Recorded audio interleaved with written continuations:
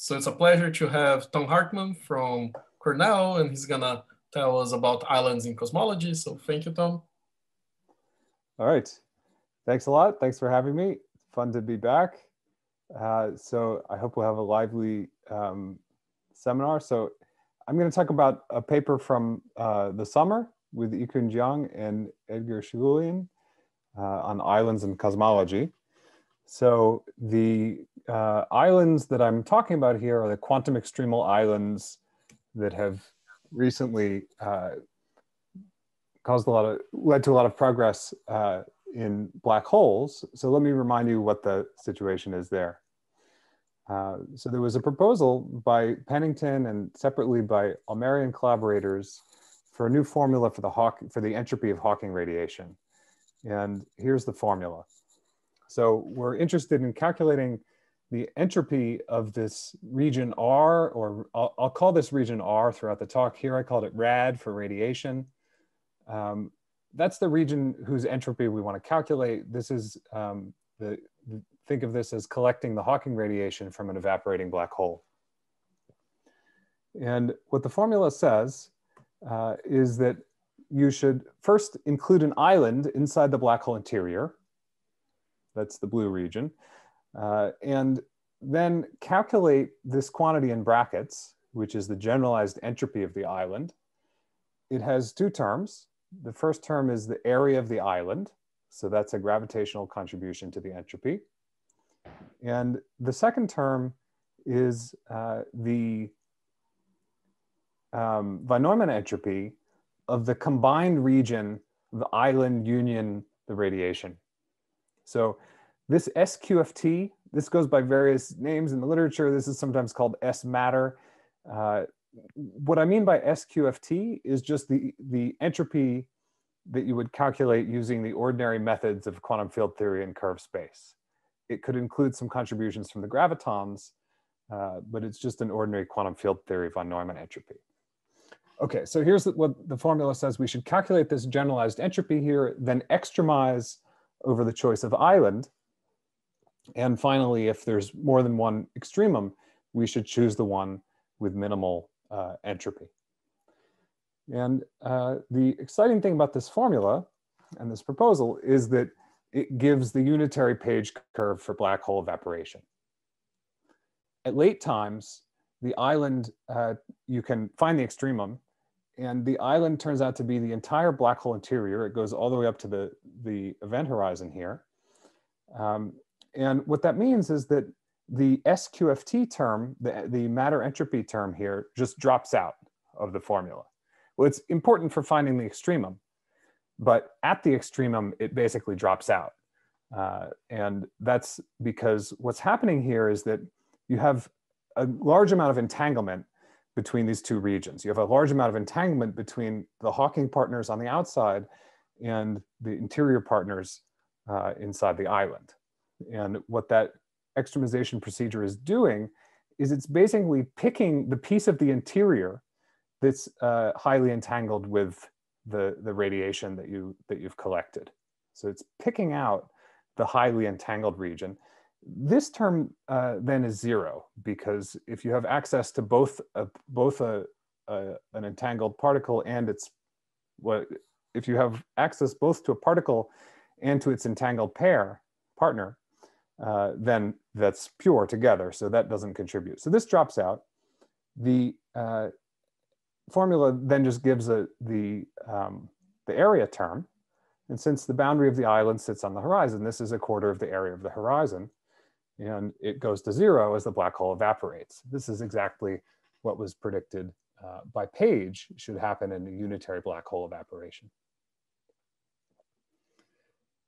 So this is a formula for the entropy, which I'm sure you've seen. I'm just sort of setting the stage and the notation here. But it's not just a formula for the entropy. It's also, it suggests an interpretation. And that interpretation in ADS-CFT is known as entanglement wedge reconstruction. The idea is that this is not just a formula for the entropy. It really is telling you that there's some kind of duality here.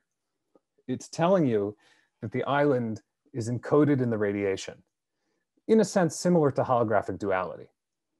Now, it's not reducing the number of dimensions. So it's not similar in that way. It's not holographic in that it's encoded on the boundary, but it's holographic in the sense that you have a quantum state of, you have a state of quantum gravity that's being encoded in the state of a quantum field theory, or in this case, at least a region where gravity is not very important.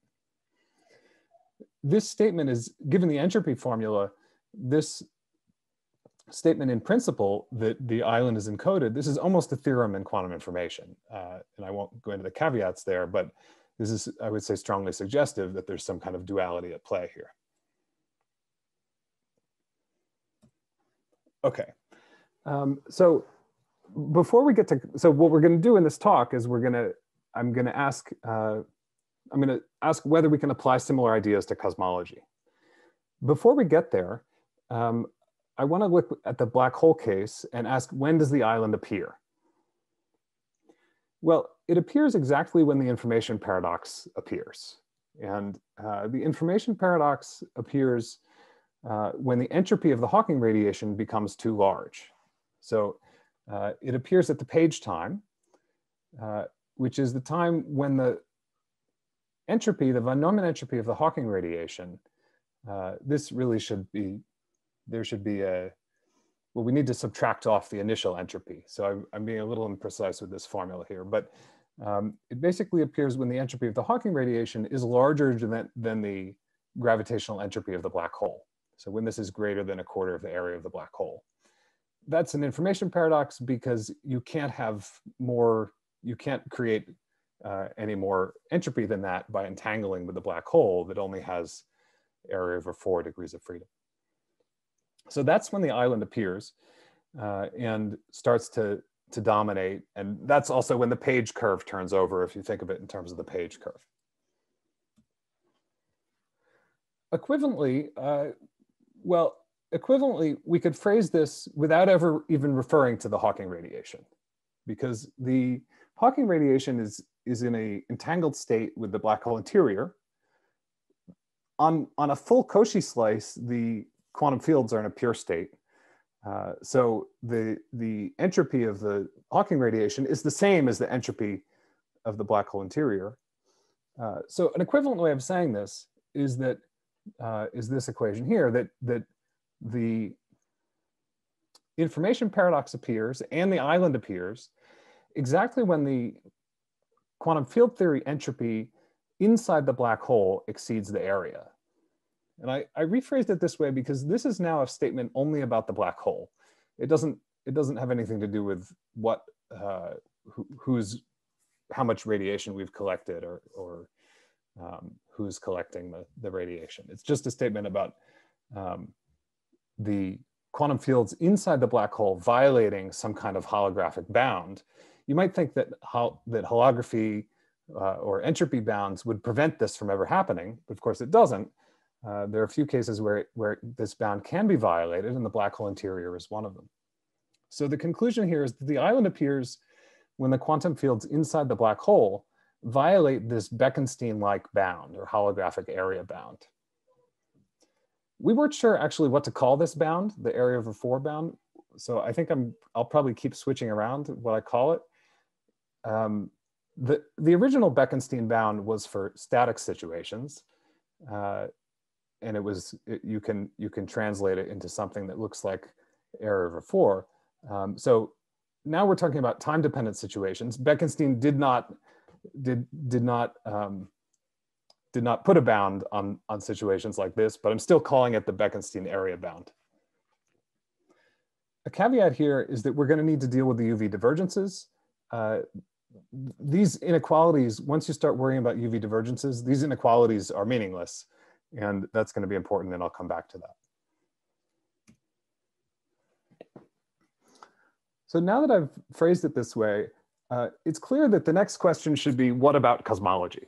Okay, so I think we understand black hole evaporation and black hole interiors a little bit better than we did a few years ago. So now we should go back and ask whether we can understand quantum cosmology a little bit better. there are a lot of similarities. In fact, I think a lot of people think of the problem of black holes as partly as a warm-up problem for the problem of the Big Bang.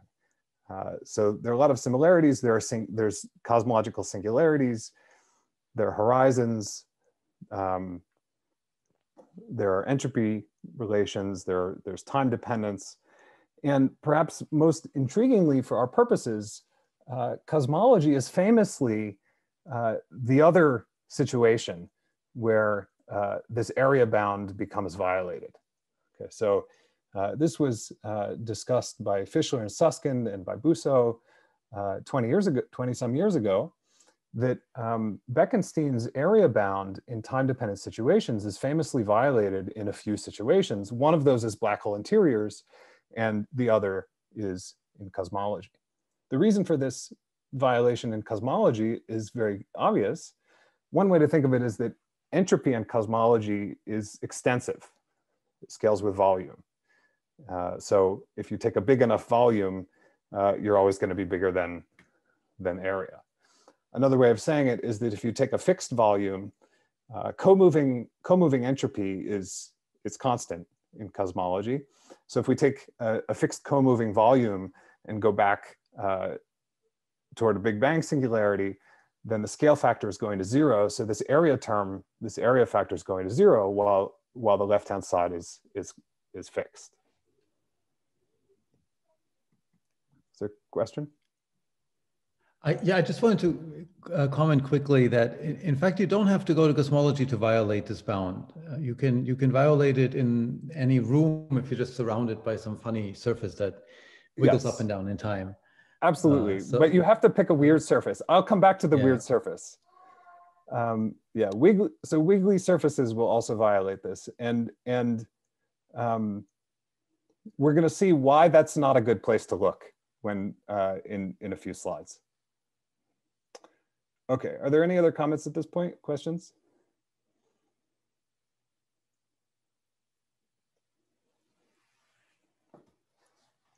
Okay, so the outline of where I'm headed. First, I'm going to begin with some general criteria for islands. I think of this as the island hunter's guide. Okay, so this is not going to be specific to cosmology. I just want to lay out some general criteria that all islands must satisfy. And then we're going to use this as a guide for finding islands in cosmology. Because when we started this project, we didn't really know what cosmologies to look at or which ones to try. And we found this a useful way of thinking about it so that we could quickly consider all sorts of different cosmological models and setups and figure out where the island should be. Then I'll go on to the actual cosmology examples. There are, so to jump to the final result, there are cosmologies with islands. So we're going to apply the island rule. We're going to find cosmological islands. But I think, unlike the black hole case, the interpretation of these cosmological islands is still unclear. I don't think we've extracted yet what the ultimate lesson of these cosmological islands is. It's very interesting that they're there, but at this point, I don't really know what to make of them. So I'll conclude with a little bit of interpretation, but I think it's still a little blurry. Okay, so I'll start with this general criteria for islands. So the question that I want to pose is the following. When can a region I be an island for some region R? And in particular, I don't want to say which region R. I'm looking for criteria that are independent of region R. I'm just asking, if you just hand me a region, a black hole interior, say, I want to be able to answer the question whether it could potentially be an island for some region R. R you can think of as the radiation, like the Hawking radiation, but we're not talking about evaporating black holes here. So R is just analogous to the radiation. I is analogous as the island. So of course that's analogous to the inside of the black hole.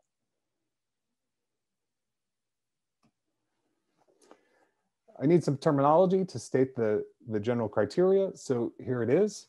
Classically, a region is called normal if it behaves normally under null deformations. What I mean by behaving normally is that a normal surface will shrink under inward null deformations and grow under outward null deformations.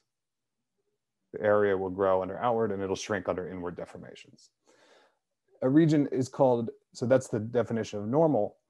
A region is called quantum normal if the same thing is true, but not for the area, but for the generalized entropy.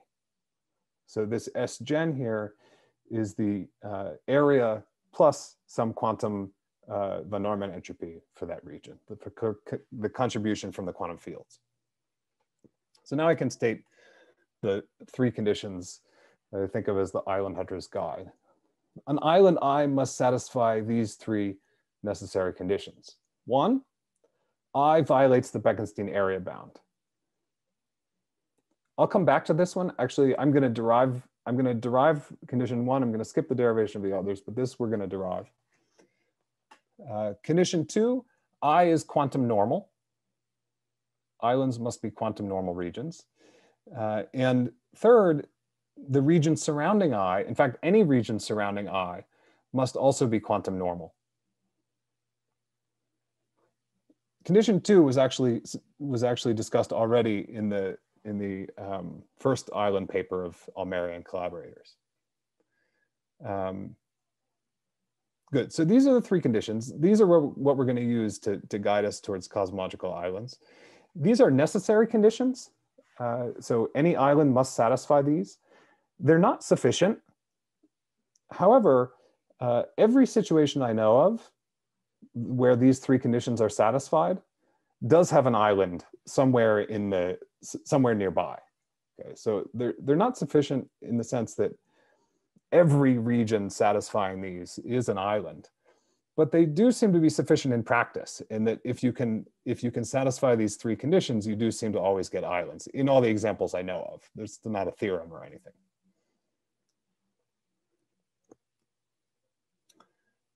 Okay, so I'm going to discuss in a bit of detail this first bound, the first condition rather, the Bekenstein area bound.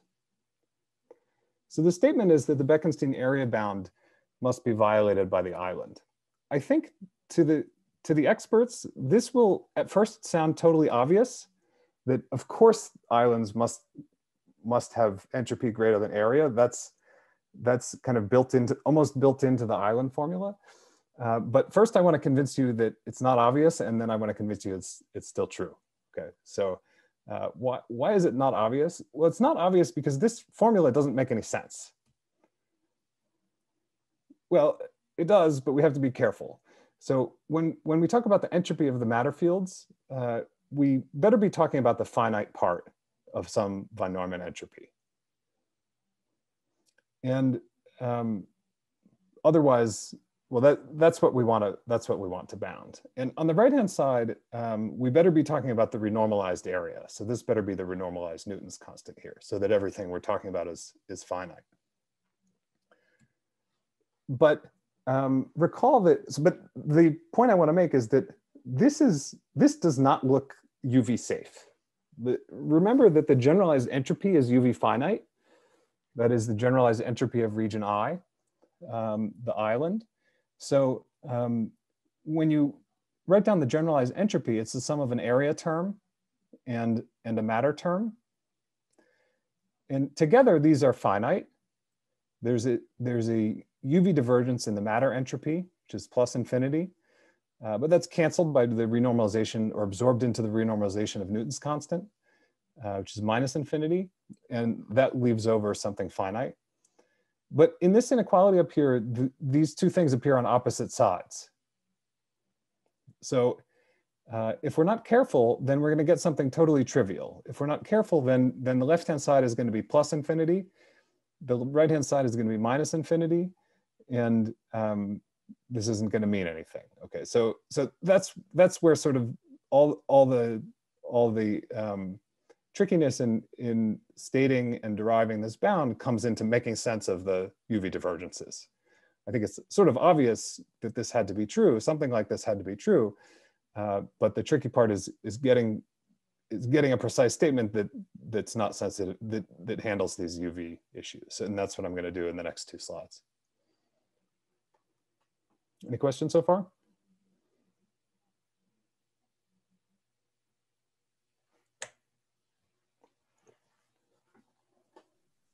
I have a question.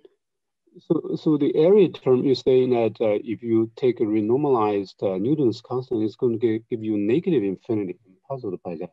Those are positive numbers, right? Well, this is just the usual.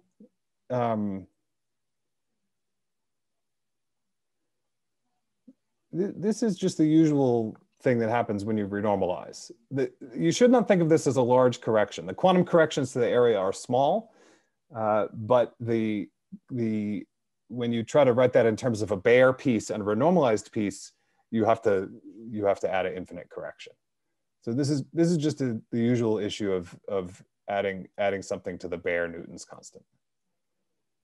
Okay, so in some sense, you're subtracting some infinity from that. Yeah. That's why you get some negative infinity. I see. Yeah. Okay, thank you. Other questions?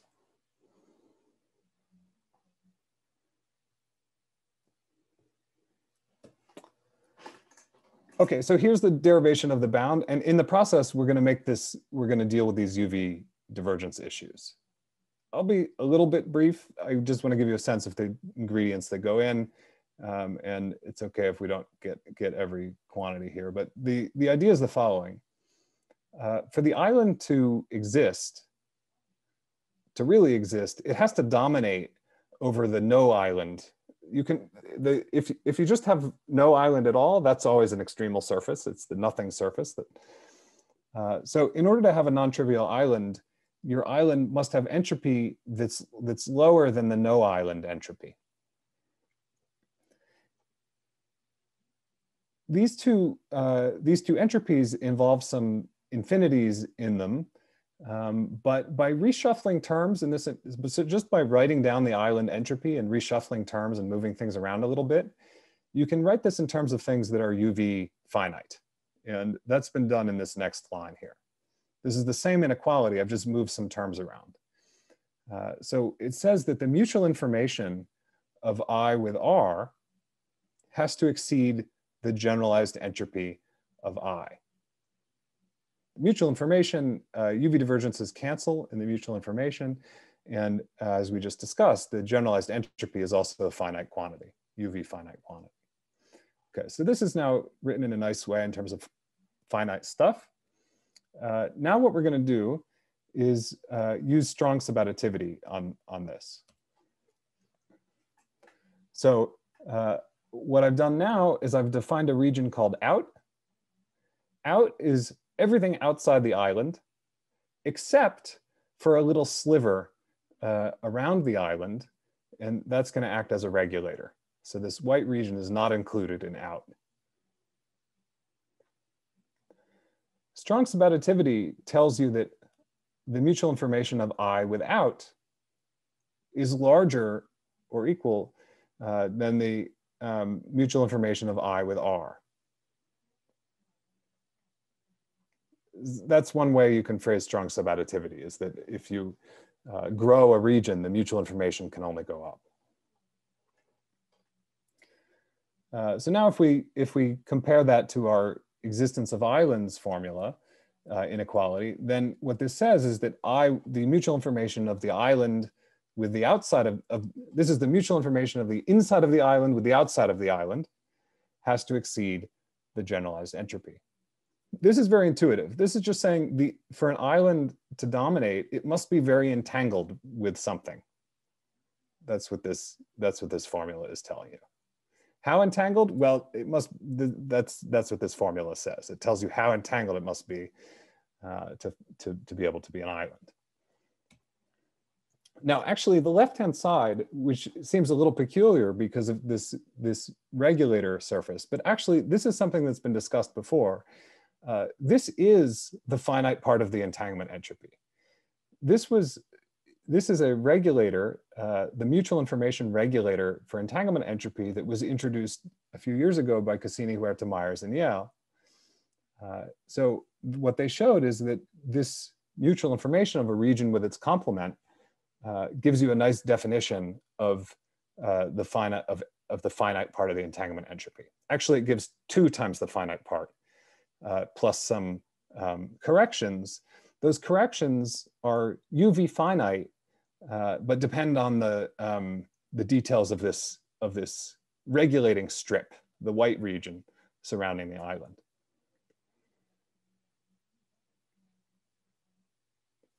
So now we've written this in a nice UV finite way. Now we can just subtract the finite S finite, subtract 1 S finite from both sides. There's 2 on the left, and there's 1 here in the generalized entropy on the right.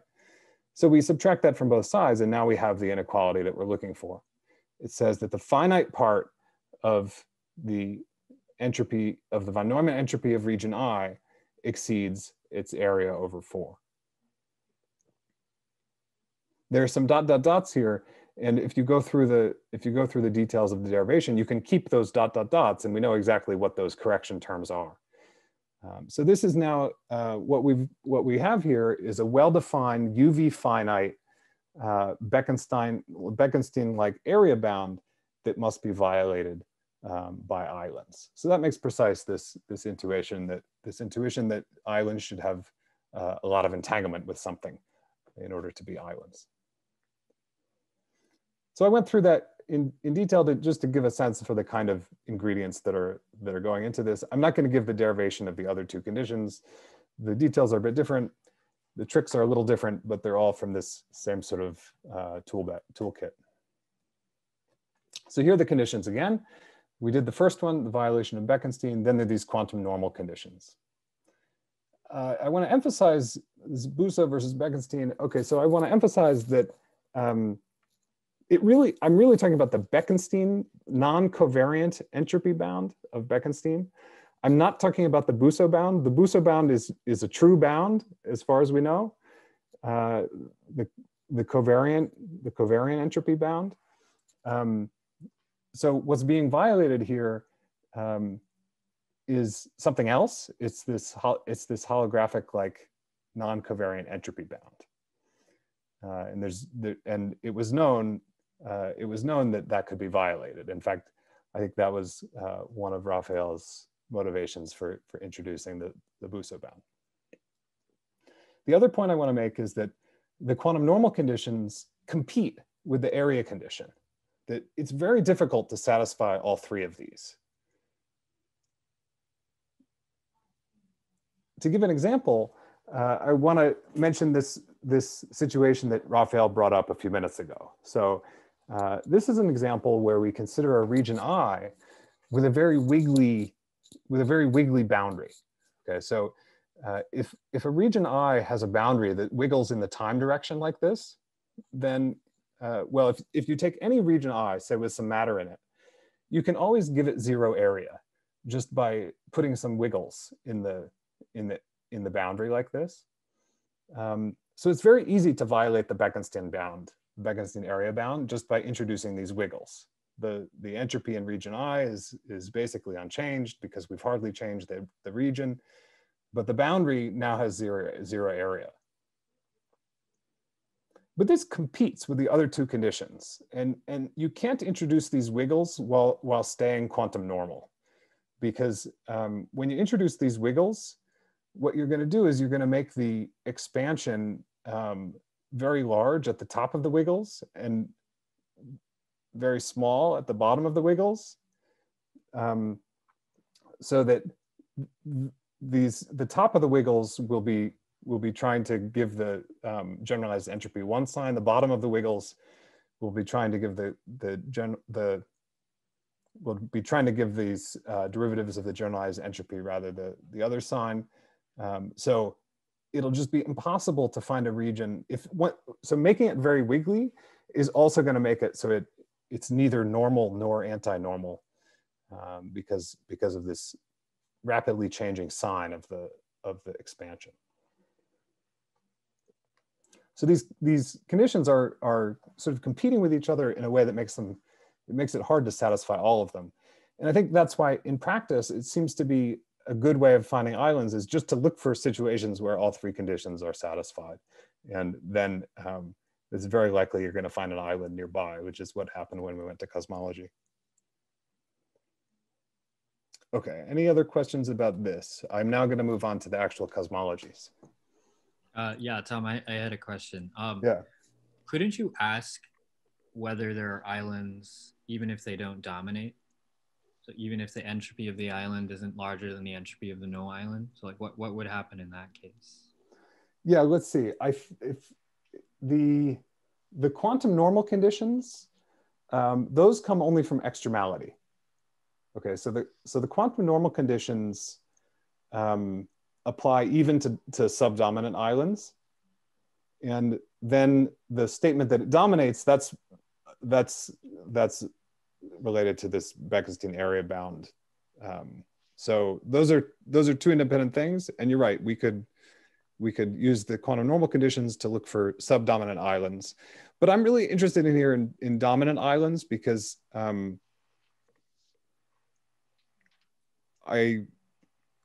I think we know even less about how to interpret a subdominant island. So in particular, I don't think that there's a strong argument that there's any kind of duality for a subdominant island. There might be, but I don't think we have a strong argument for it. Okay, thanks. If you just have the quantum normal conditions, though, it doesn't imply there's an island, right? Whereas your Bekenstein bound plus the quantum normal, that like provably implies there should be a dominant island. No, it does not. It does not prove that. It does not prove that. I think it should. Just do a restricted maximin on the for. It depends on what what system you're trying to find an island for. But if the system you're trying to find an island for is what you call the out, like the regulated everything outside. Yes. Yeah. Then it provably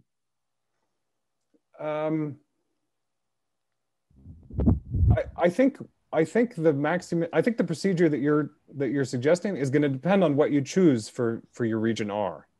Yeah. I'm saying for if your region R is the region out that you called out, the one you use to define the Bekenstein bound violation.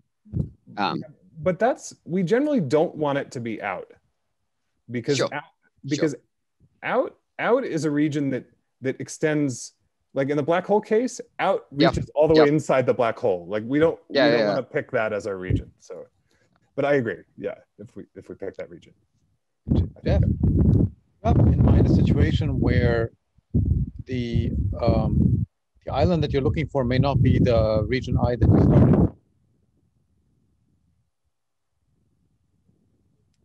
started. Sorry, did you ask? I couldn't hear. Yes, I was asking Jeff. I couldn't hear because of wind. Oh, sorry. Me, or with less wind. I guess the statement I was making is that if you replace the region out by the region R in defining the Bekenstein bound violation, which quite reasonably you might say is no longer a Bekenstein bound violation condition, it's some stronger condition. I mean, it's the condition that the generalized entropy be less than the entropy of R. Then you're guaranteed to have an island. Yeah, but what I'm saying is that island going to be the region I that you started with, or are you just guaranteed to have some island? No, it's something inside I. There'll be some island. That's a different problem, right? Tom looks for a region R that is going to match a given I, so that I is exactly an island. Yeah, okay. And whereas what you're talking about is more similar to what Arvin and I did. Exactly. Yeah. Where we may not find exactly what the island is, but we'll know there is one, and we'll have an upper bound on the entropy. Yeah, I understood. Yeah, we actually were initially trying to do something like what Raphael and Arvin did, which is just show that there had to be islands. I think that to do that, you really have to specify what region R you're talking about. And that's why we were looking for some necessary and sufficient condition on I itself, and we didn't find one. and Raphael and Arvin did find one because they also include, I think they had to also include information about region R. Yeah. Okay, any other questions?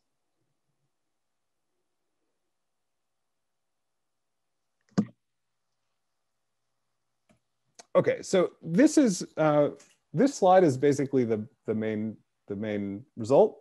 So let me explain it carefully. So this is a situation that has islands, but I just want to explain the setup first.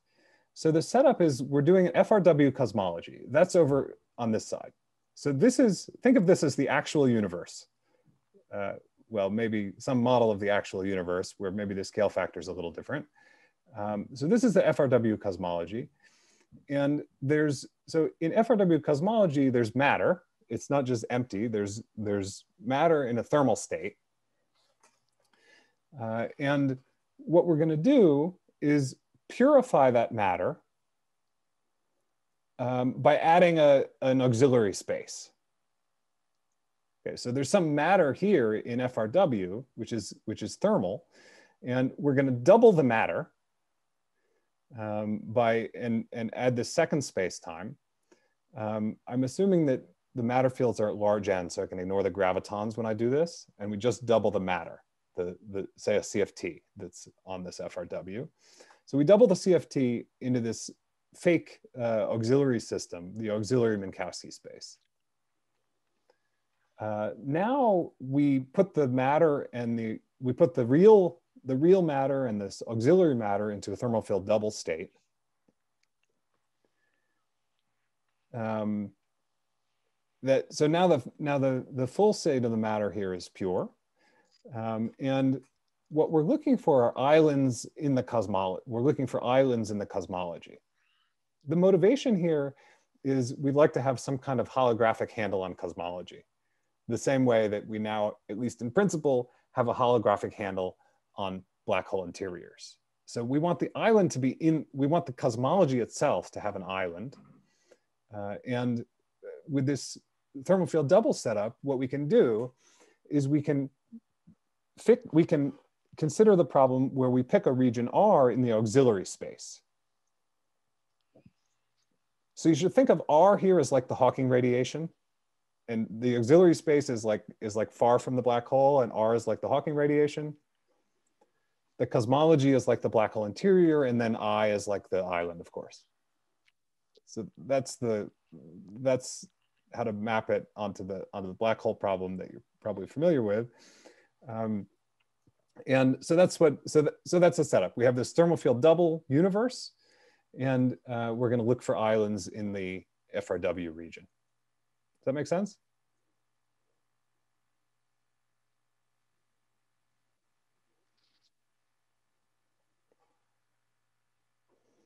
Okay, and so whether we find these islands or not will depend on the details. So I'll give first.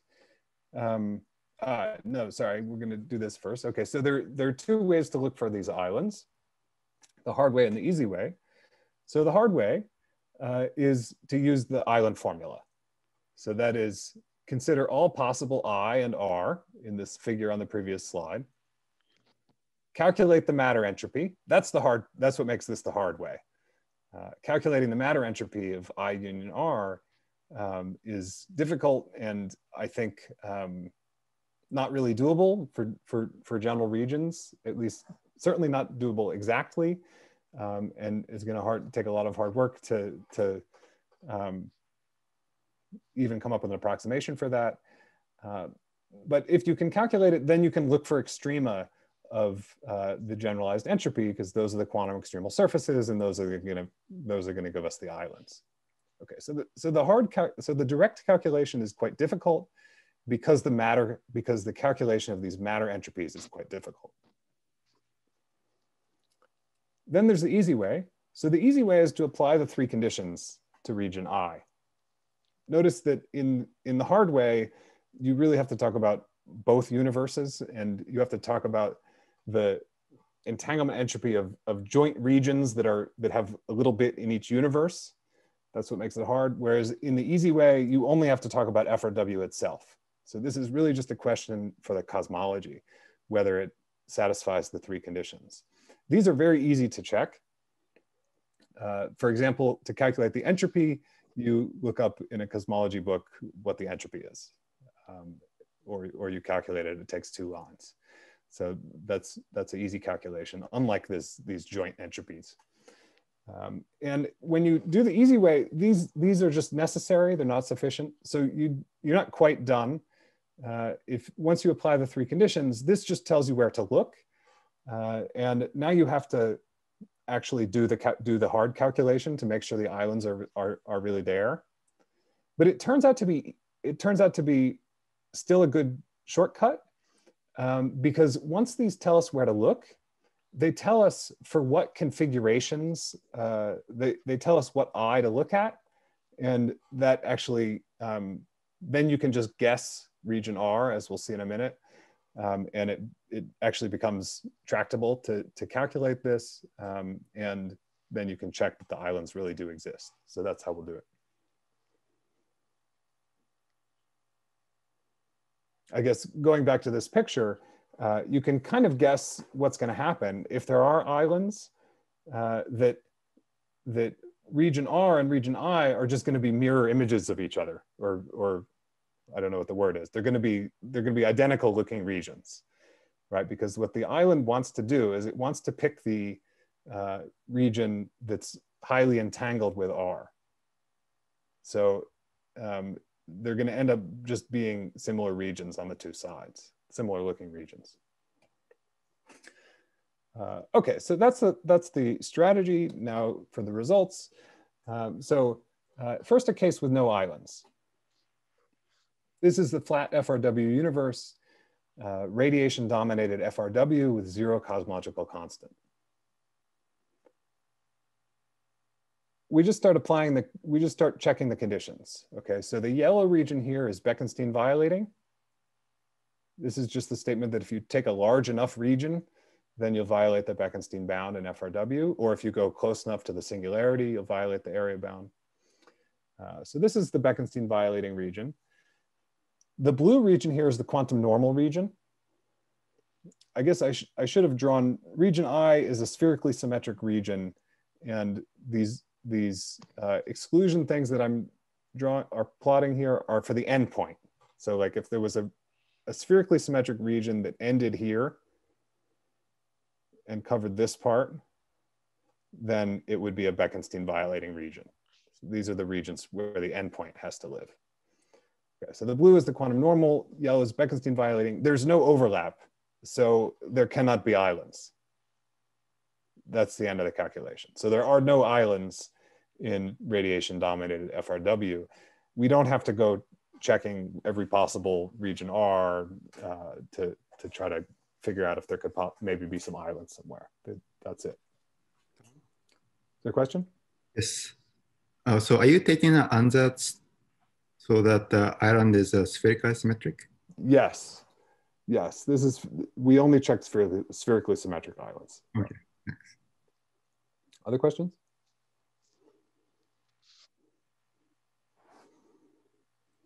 Okay, so here's the more interesting one. This one has an island. So this is a universe which is FRW, flat FRW with a negative cosmological constant. When you have a negative CC, there's a big bang, then there's a point of maximal expansion, and then there's a big crunch. Okay, so this is a universe that has a time reflection symmetry. In fact, the scale factor for this universe is cosine t up to some factors. So that's what you see. It's expanding, and then it's turning around, and there's a big crunch. The three conditions are the three colors on the plot. Okay, so all three conditions are satisfied if you live in this sort of funny triangle-y thing out here. And this picture is not really to scale in the vertical direction. So the height of this teardrop is just the thermal wavelength beta. So really you should think of these teardrops as having almost no height. The thermal wavelength of the matter is extremely small if this is an ordinary kind of cosmology. So you should really think of this as sitting basically exactly at the turnaround point where the scale factor is at its maximum and the universe is just starting to recollapse. So this is where these three conditions are satisfied. And you can now check by an explicit calculation of the joint entropies that there really are islands, and they're just for the corresponding region. You pick the corresponding region in the auxiliary space, and this is its island in FRW. Can I ask a brief question just to confirm my understanding? Yeah. So here in this discussion, there's still like a doubled Minkowski. That's like the purification. Yes. Okay. And like that auxiliary system you include because it's kind of the analog of Hawking partners that purify the interior. Correct. Okay, cool. Yep. Thanks. Right. So the picture I'm drawing is just for the cosmology itself, but it's, imagine there's like an auxiliary experimentalist who has the stuff that's entangled with this universe, and they're the one who would say that this is their island. They live in the auxiliary space. Can I ask one question? Yeah. Do you think that we could have another condition in order to restrict more our region? Because it seems to me that the G quantum normal restricts more than that I quantum normal.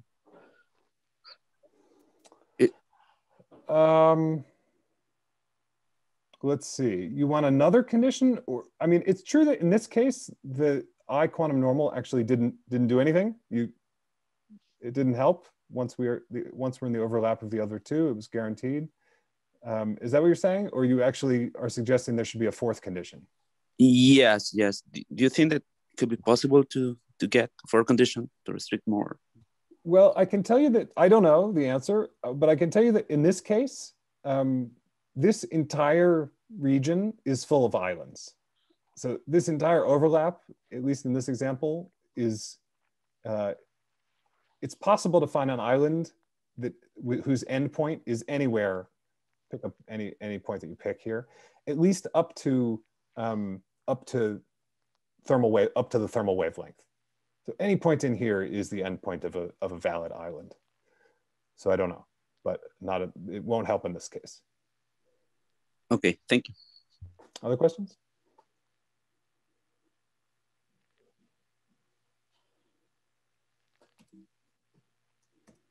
Okay, the brief comment is sort of an aside really about quantum focusing and the QNEC. So there is a fourth condition, sort of, if we assume quantum focusing. So if you assume quantum focusing, then the quantum extremal surface must be maxi-min.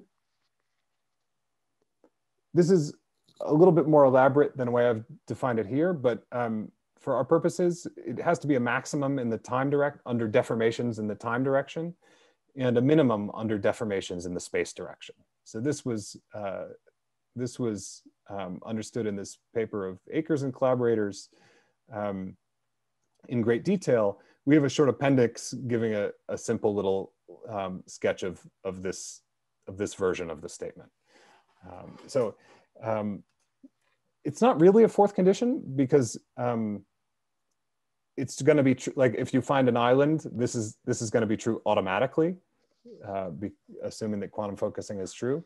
But it can be a useful guide. Like for example, when we studied the FRW universe, the Big Bang one, the first one that had no islands. When we first started studying that problem, we thought we had an island in radiation-dominated FRW, but it was not a maxi-min, and we were very confused about this, and eventually realized it's because we were sitting too close to the singularity, And we were really out of the regime of validity of low energy gravity. So it was useful anyway. To check this, so now returning to this recollapsing cosmology, to check this, we need to calculate the matter entanglement entropy for small deformations about the time reflection symmetric point. And then we can check if it really is a maximin like it's supposed to be. And this is interesting because it probes a certain universal quadratic contribution to the matter entropy. There's since this is time reflection symmetric, there's a quadratic, the leading term here is going to be quadratic, and that comes with a coefficient, which has been actually studied previously in the context of quantum quenches. It's the same calculation of the matter entropy here. And what we find by looking at our island is that it's maximin if and only if this coefficient is large enough. It has to be larger than 4/3 pi times the energy density in our universe, in our F or W model.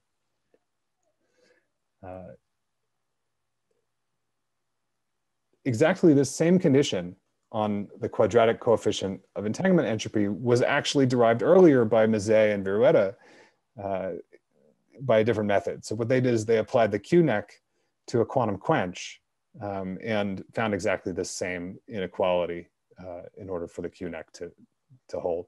So this is not really a surprise. We know that the QNEC comes from quantum focusing, but it's nice to see that everything is fitting together and we get the same condition from this cosmological setup. So as long as this condition of Mazet and Virueta is satisfied, then everything fits together nicely.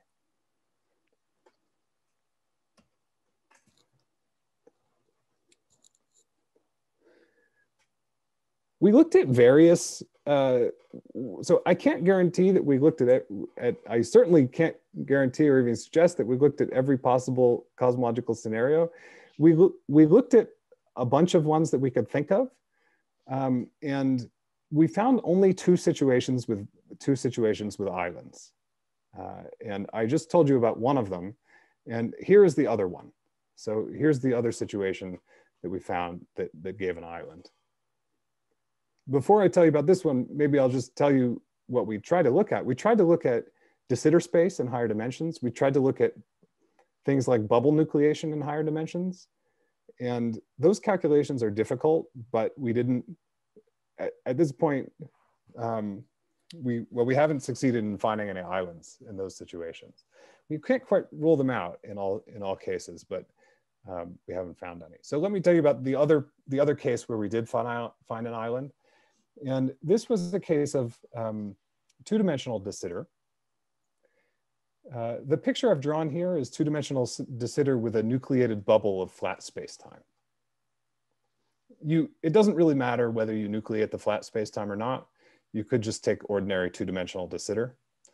But what we have here is JT gravity in two-dimensional de Sitter space. And there's this bubble of flat space that's been nucleated. And we put region R up in the bubble.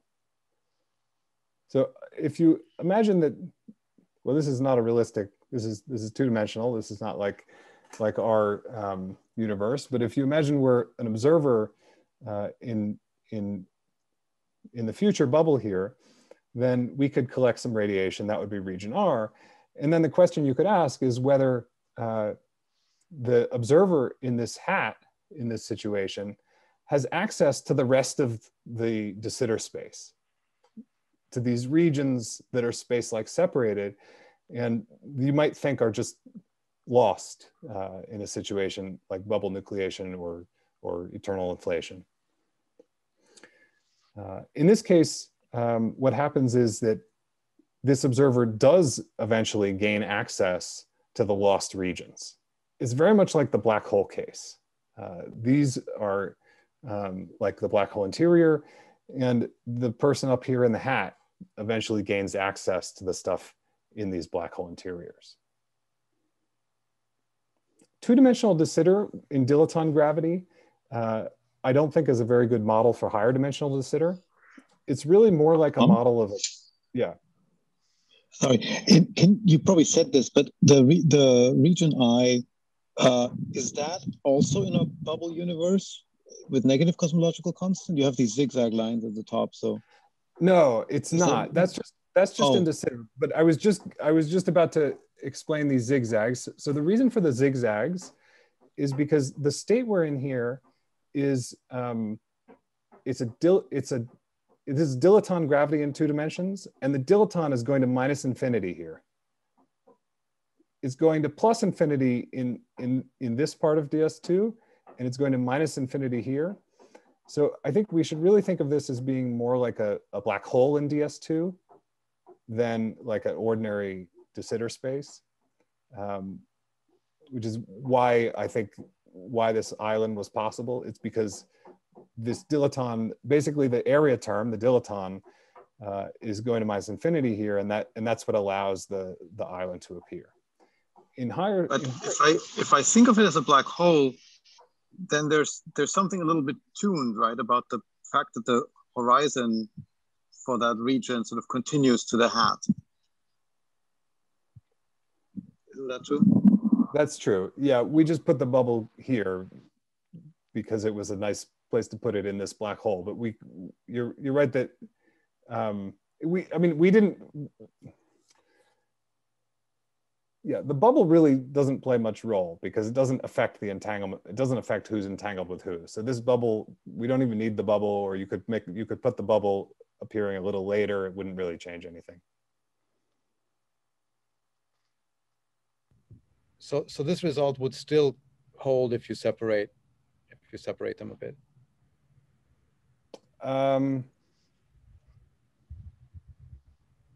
Yes, although you might need, if you make the bubble too small, like say it only covers this patch here, then I'm not sure you can collect enough radiation to see an island. Your bubble has to be big enough in order to violate the Bekenstein bound. Yeah, good. Sorry, good. Not, I guess that's what I'm curious about, whether one could quantify that. Well, I think there was, I don't remember the details, but there was some minimal size of this region R. So if your bubble does not hit that minimal size, it won't work.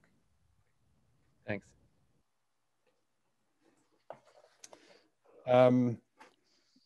Okay, so let me end with just a couple comments about the interpretation here. And I was gonna say a few words about Brockett wormholes. I think since I'm at an hour, I'm gonna leave the Brockett wormholes for in case there are questions or if people want to discuss it afterward. But I'll just end with a couple brief comments.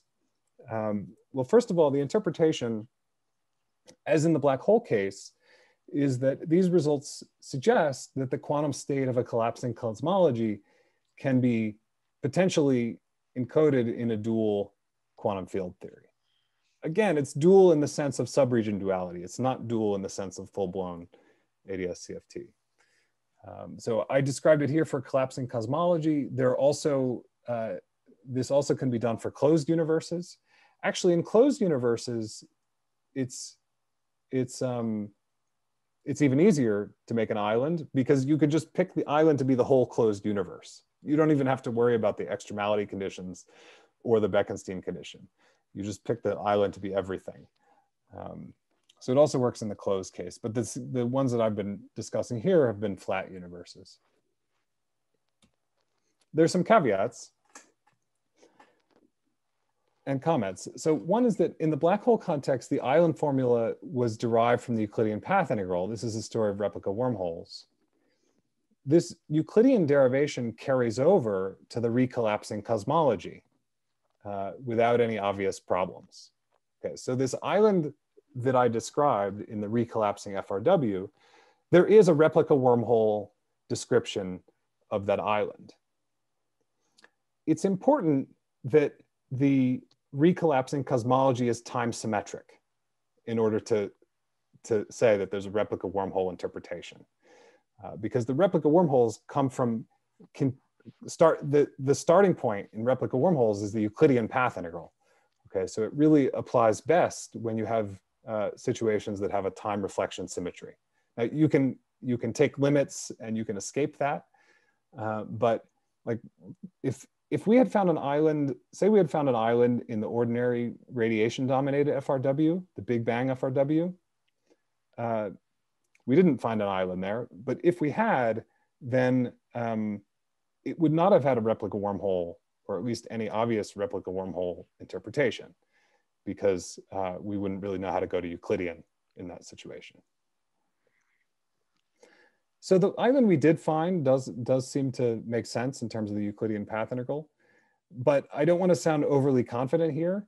I do not think that we understand Euclidean gravity with a positive cosmological constant very well, if at all. The more I learn about it, the less I think we understand about it.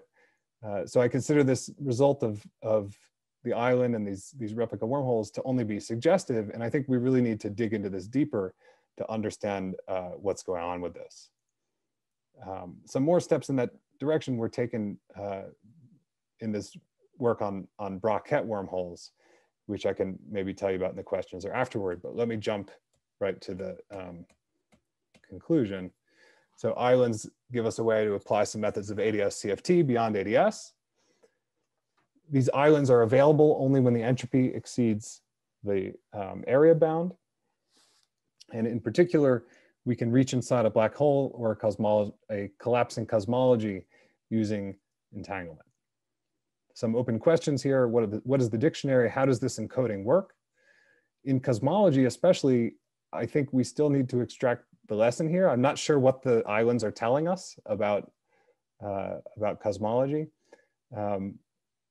My hope ultimately is that maybe they'll tell us something about how to interpret eternal inflation, but we certainly don't know how to extract that now. So I'll stop there. Okay, thanks a lot. So let's thank Tom. Thank you, Tom, and I think we can open for questions now.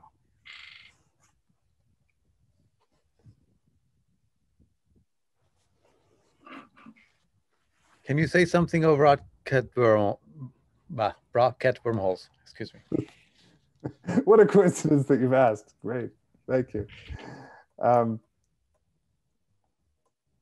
Yeah, okay, so the Brockett wormhole is a different interpretation of, well, they had a slightly different saddle in their paper, but you can apply it and to essentially the same saddle. So you can think of this as a different interpretation of the same saddle.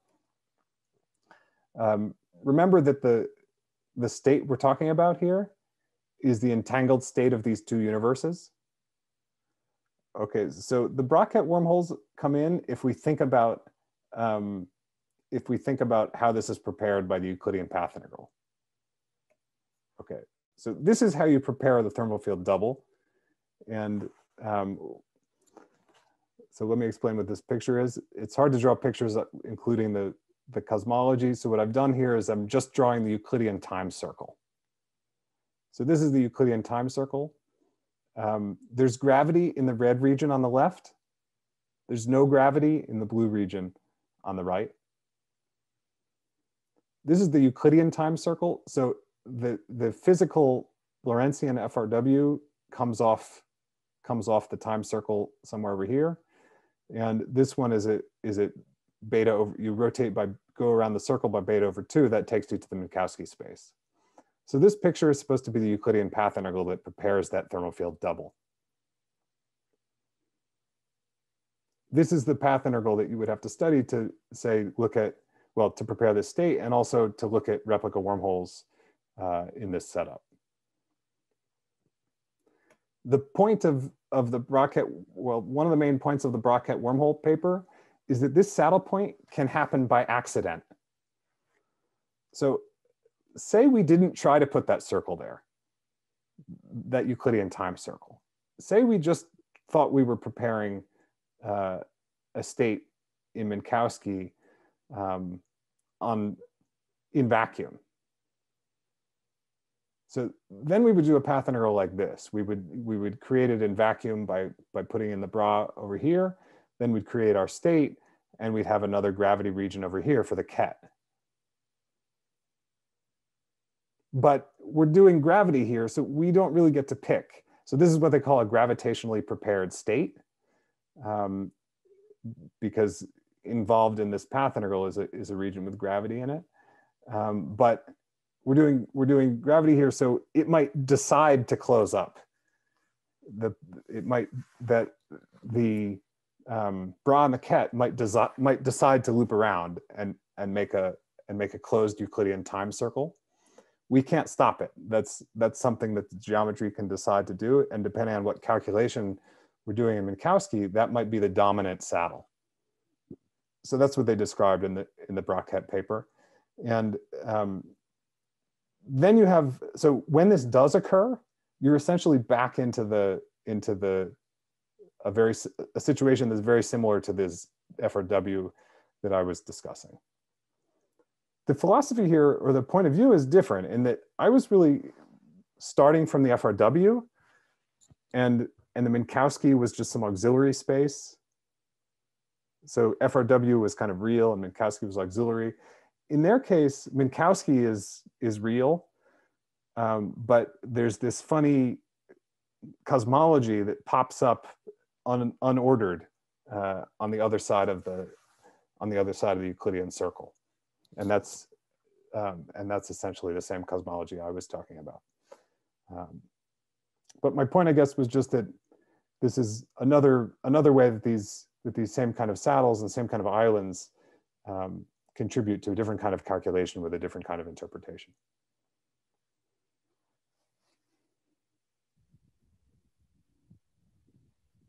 Sorry, but I thought you were holding fixed the type of cosmology that you wanted, like how big it is. Well, here, the size of the red wormhole is not fixed, right? Yeah, so we're fixing the temperature of the cosmology. So this amounts to there's a slightly different like boundary condition at infinity in the Euclidean direction. So we're imposing some boundary condition at infinity that fixes the size of the circle. And they are not. So they're not imposing that boundary condition. So in their case, the temperature is a free parameter. And it runs off, right? I believe it depended on which calculation they were doing exactly. So like if we're going to calculate now we have to say whose entropy we're calculating, for example, because that will change what the size of that circle.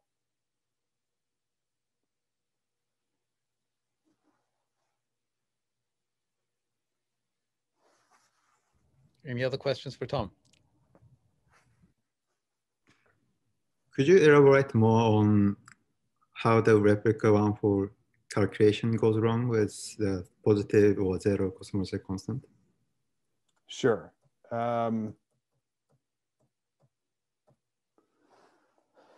Okay, so what would we want to? This is the cosmology.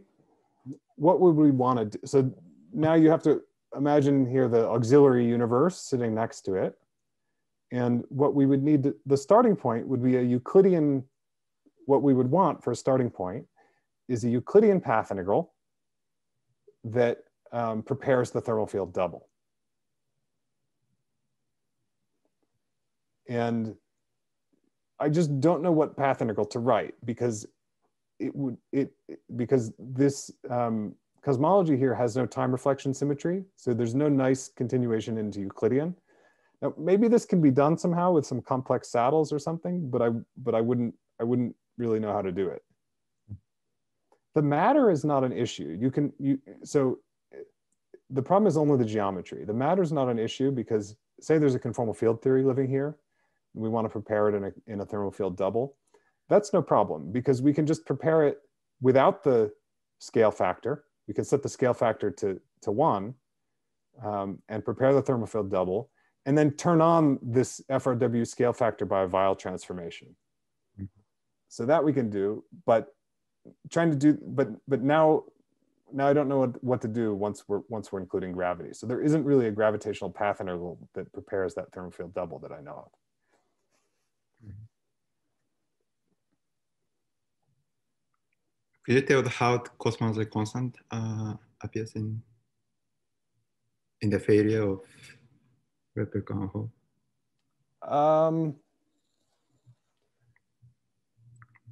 I mean, in your story, I didn't find any cosmology constant enters. No, no, that's right. Well, the important thing in this case is that the cosmological constant gives you a time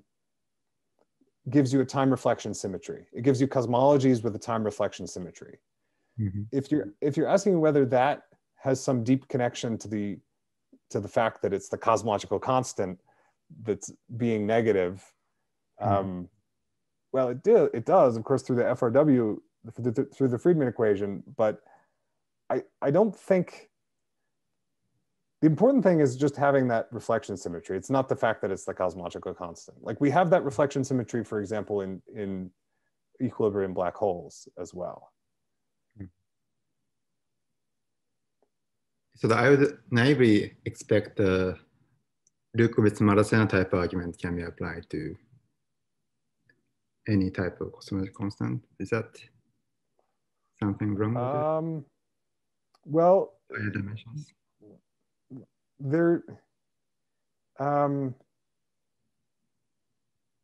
I don't know any way to do it. Maybe it's possible, but that logic is really logic that starts from the Euclidean path integral. Right. And now you can make it Lorentzian by using Schwinger-Keldysh and folded path integrals and stuff like that. But the starting point is really having a Euclidean path integral. So in this case, I just don't know how to get started. I see. Thanks. Can I ask a question about the inequality, the ultraviolet free inequality using neutral information? Is it possible for you to go back to that page? Right here. Yeah. So there's dot part, and on the right hand side is 1/4. I guess the G Newton is also hidden somewhere on the right hand side. Is that correct? Yeah. Yes, I've set G Newton to 1 here. That's I see. 1/4 G Newton. Yeah, the dot part will go to infinity when the thickness of the white region goes to 0, right? Correct. Yeah. So, but I'm just curious, how do you make use of such inequality? I mean, how do you actually do computation with this? So we need to check that it's possible to make the dots subleading. So in practice, we only look at situations where these dots can be set to 0. Now, if, for example, if the area went to, if some of these other terms went to 0, or were parametrically suppressed somehow, like if the area term was parametrically suppressed, or this term was parametric, I can't select it, the S finite, if these terms were parametrically suppressed, then we would really have to worry about the dots. But in the cases we looked at, it's easy to see that these are subleading because you can see how they scale with the width of the white region, and you can just see that they don't scale to anything large. I see. Okay. So I see. So the width is in some sense kept fixed, or maybe kept large. Yeah, it's kept large. So the separation of scales that you want here is one where this width is small compared to the size of the island, but large compared to the Planck length. And then these dots are small. Okay. All right. Thank you. So if we don't have any more questions, maybe we can let Tom enjoy the rest of his evening. Or I had a question. Oh yeah, sure, Ben. Sorry. In the slide where you were talking about the Brockett wormhole, I'm a little confused by the picture you drew for the that one. What does it mean that the Bra and the Ket are like connected together like this? It looks more like you're computing some kind of trace as opposed to a density matrix. Like how do you interpret this? Well, that's sort of the issue, is that yes, I mean, you can't imagine you're calculating some observable. So in this Chen-Gorbenko-Maldacena paper, the observable they were calculating was some entanglement entropy in the Minkowski space. Okay, so you can calculate it, and really you should sum over saddles, and this is one of them. This will give you some answer for that observable. It might be what you might, the point is the following. You might think that you're preparing one state, but when you go to measure something like the entanglement entropy, you find that you're actually in a very different state than the one that you thought you were preparing. So like this disconnected one, for some observables, this is a subleading saddle. It's like you're trying to study a subleading saddle. And if you actually include the other saddles, you get the contribution from this saddle. Oh, okay, yeah. So like in the previous picture, it's clear to me, like, you know, it would be a state, and then if I wanted to compute some observable, I would just insert some operators, you know, appropriately in the bra and the ket parts, and then glue the two parts together or something. But in the picture on the next slide, it looks like they've already been glued together, and so it looks like you're just computing some trace as opposed to some other, like a state where I could just stick in arbitrary operator. Yeah, you are. Yeah, you are. I mean, the point is, the point I think of Brockhat wormholes is that when you're doing gravity, you don't really get to pick whether you're studying a state or a trace. I see. It's kind of the path integral is going to decide for you, and you don't really get to pick, assuming that it's correct to include these saddles. We don't really know what saddles you're supposed to include, but if you include these, then it's changing from an expectation value to a trace without your will, against your will. Oh, that's pretty weird. Yeah. Okay. Thanks. That clarifies it. So any more questions for Tom? So if not, let's thank him again.